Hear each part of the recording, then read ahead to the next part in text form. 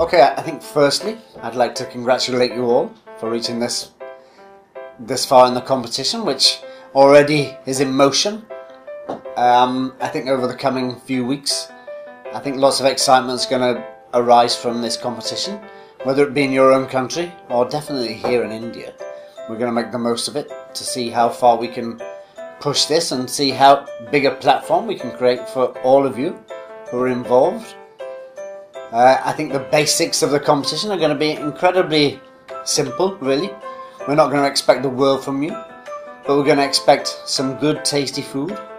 We're going to expect a little bit of creativity.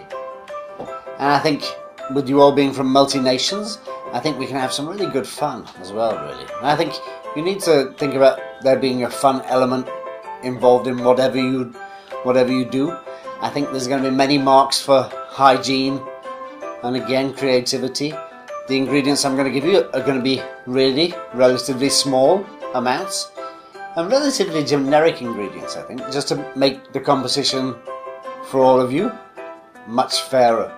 I think it's been incredibly tough for me to think about how to create a competition with so many people from so many different countries who have so many different kind of like cuisines or food products within their countries, to create a box of ingredients that's going to be generic enough for everybody to utilize. And then thereafter, I think the rest of it's completely up to you, how creative you are, how far you can really push those barriers with a few very simple ingredients. And the rest of it, I guess, will be historic in a couple of weeks from now.